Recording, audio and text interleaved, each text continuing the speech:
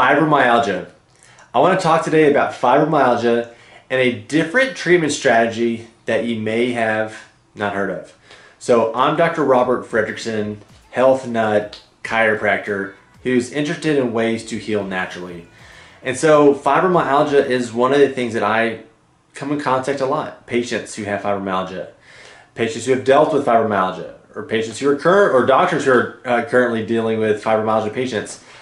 And if anyone knows or doesn't know what fibromyalgia is, it's a painful, widespread pain condition.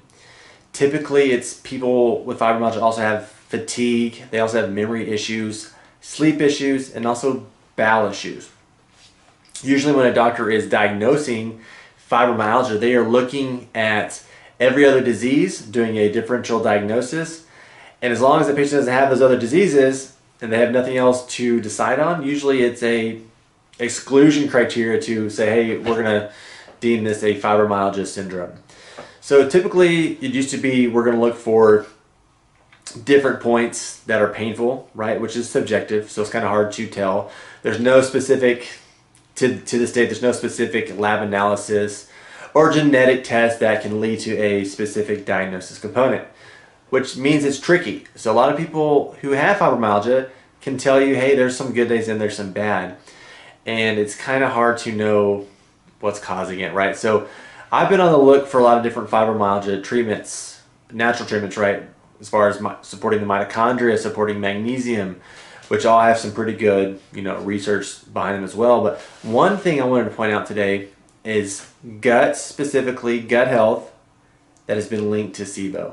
Okay, so SIBO is small intestinal bacterial overgrowth.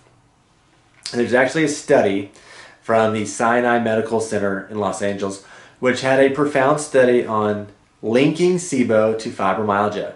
So this was huge. They actually found in the study that 42 out of 42 participants with fibromyalgia all had SIBO. Another crazy statistic in their study is that they are looking at pain, in particular the fibro patients. The more of the hydrogen-producing bacteria, based on the SIBO testing, the higher amount of the bacteria actually showed higher amounts of pain in the fibromyalgia patients. Okay, so is the SIBO causing fibromyalgia, or is the fibromyalgia causing SIBO? We don't know at this point, but it leads to some interesting clinical insights. For instance, SIBO does have some main causes that we think is causing this fermentation in the small intestines. Okay, one of those is hypochlorhydria, which is low stomach acid. Basically, this happens as we get older, happens over the age of 40.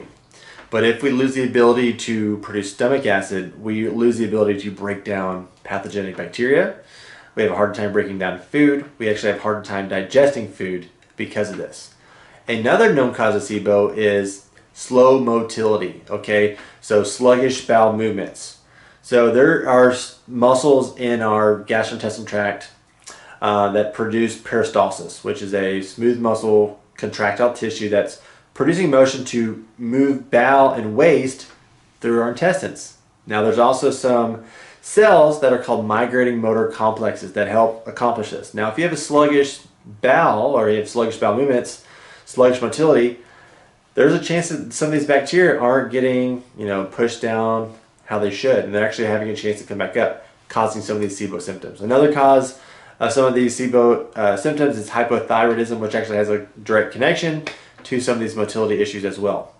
Okay, how do we link this to fibro? Well, fibromyalgia, there are some hypotheses that it's from low stomach acid. That is, low stomach acid actually will make more calcium come into the bloodstream and come into the muscles. So if we have too much calcium in our muscles, we're going to have too much muscle spasm. So that's why a lot of the magnesium treatments are effective for helping fibromyalgia, because they can actually, magnesium balances calcium. So they have a very inverse relationship, okay? And I've actually heard some doctors actually say that low stomach acid is correlated with fibro because of the calcium ion magnesium exchange, right? There's too much calcium, not enough magnesium. That's why some of these muscles are contracting. So needless to say, I'm excited about this research because there might be some hope for some fibromyalgia patients that maybe they've tried everything else, they've been on the painkillers, they've been on the opioids, they're having trouble sleeping, and if you're not sleeping, you're not healing, right? So I think maybe we could look at the gut as one of the primary sources of what's causing some of these fibro cases, and see maybe if treating the gut, maybe doing a SIBO protocol can help with the fibro symptoms. So in closing, SIBO, small intestinal bacterial overgrowth, and fibromyalgia is a widespread pain condition. And they're both really symptoms. If you think about it, they're not a true diagnosis, if you will. But maybe by linking the symptoms and maybe by linking some of the underlying root causes of both of these and why they're kind of correlated together can lead to some further clinical insights down the road. So I'm Dr. Robert Fredrickson. I hope you found this insightful. If you did, share this with a friend. Share this with a doctor who may be interested in learning more about treating fibromyalgia, looking at some of the research that I've looked at. And I'll also post some of the links for the research below so that you can also share this with your clinician in mind as well. So I'm going to sign out. If you found this interesting though, before you do sign out, follow me. Link this, hit that subscribe button down below so we can get this out to more people and so that I know to make more videos like this to help you on your health journey. I'm Dr. Robert again, and we will see you next time.